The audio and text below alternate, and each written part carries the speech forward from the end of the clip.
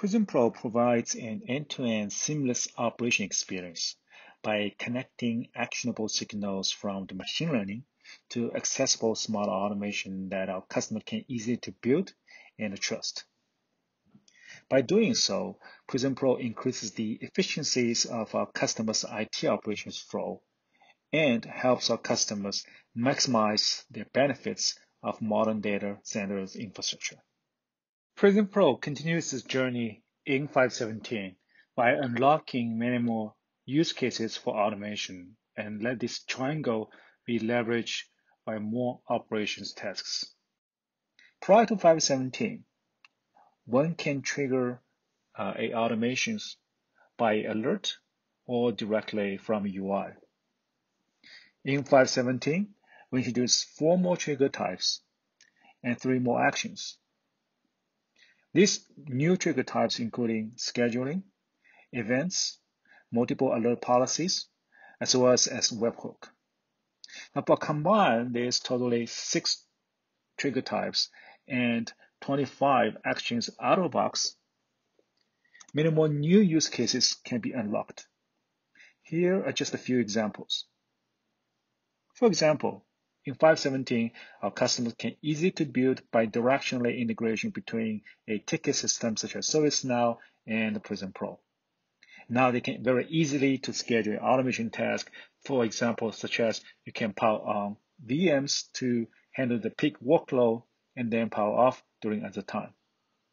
You can using Playbook's capabilities to create a rich body of notification and send them through an email or third-party notification systems. With a new trigger type of events and webhook, now you can very easily to build approval process. You can leverage more conditions of your system to trigger automation. So here I'm going to have a short demo to illustrate one of these examples. In this example, the owner of a overprovisioned VM is going to power off the VM, and that will automatically send out a request to reduce the VM memory. Operators will log into the ticket system, approve the ticket, and the memory will be automatically be reduced, and the VM will be back on automatically as well. A owner will receive a notification. So let's see how that works. So here we have a VM called demo VM, which is 4 gigabytes memory and a power on.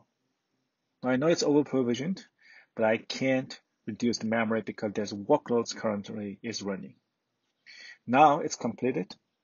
I'm going to shut off, power off the VM.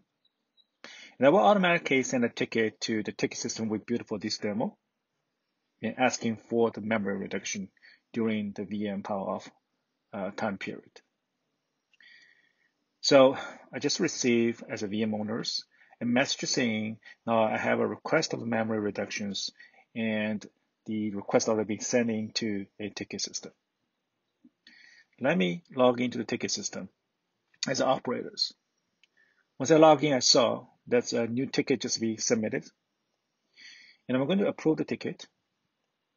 And that will trigger the automation process that will reduce the memory of that VM, as well as sending owners a notifications and automatically power on the VM after task is completed. So again, now I receive a new message saying my memory was reduced by 1 gigabytes. Let's go back to the process. So now it used to be off. Now it becomes 3 gigabytes. The VM is powered on again. The whole process is supported by 2 playbooks.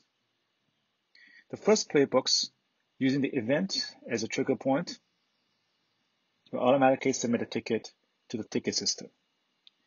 And second alerts will be triggered by the operator approval process. Will reduce the memory, send me notifications, power on the VM, and resolve the service ticket automatically. We're going to talk about these 2 playbooks in the tutorials in our next post.